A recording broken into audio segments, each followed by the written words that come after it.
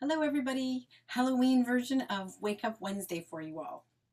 You may have already seen on the Facebook group or via an email if you're part of my email list. If you're not yet, send me your email. I did a document outlining all sorts of ways that you can include Halloween into your ballet classes. Of course, this can be jazz classes, musical theater, what have you, but ballet's sort of been my niche all these years.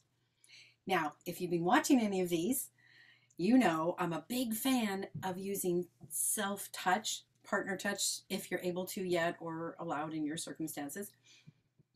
The use of touch, though, to wake things up, hence the term Wake Up Wednesday. So here's just a little twist on it you can do for Halloween. Maybe you've thought of this already, maybe you haven't.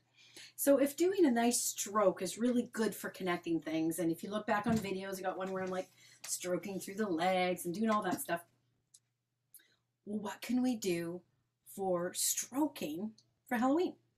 What if you're going through the haunted house, and it's of course an old, dingy, yucky haunted house, and you get cobwebs all over you, and so you're going to brush off all the cobwebs.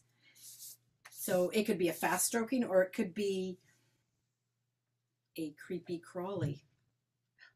You think you feel something, and it's the spiders crawling down. Ooh. What about squeezing?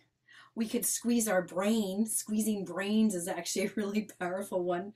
Squeezing on your head, squeezing the arms, trying to wake yourself up. Maybe you're a mummy who finally got taken out and you're ready to come back to life and haunt everybody, but you're going to wake yourself all up. All right, so that's my little tip today.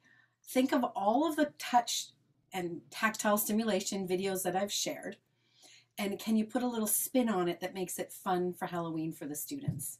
You can come up behind the students or have them do it in pairs, something creepy crawly down their spine. You can be stretching your spine like black cats. You can be doing the witch's brew, stirring the witch's brew, all that fun stuff. It's in the document. Again, if you want the document, just make sure you've joined the Radiant Dance Teacher private group.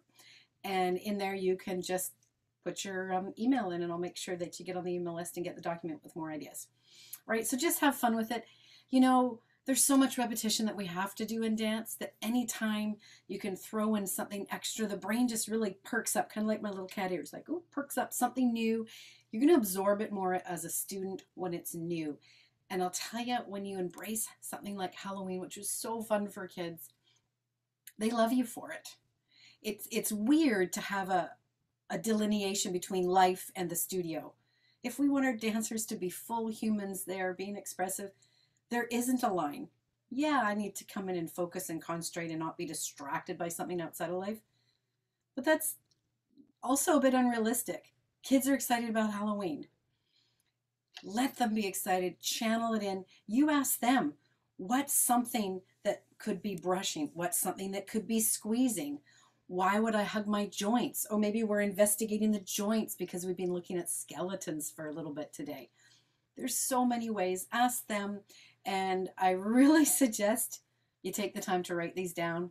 Make your life easier for this time next year. All right, next week I'll give you some little tips for calming down in case all your students are in there with a sugar rush, thanks to Halloween candy. All right, that's it for now. Enjoy and happy Halloween, everybody. Bye.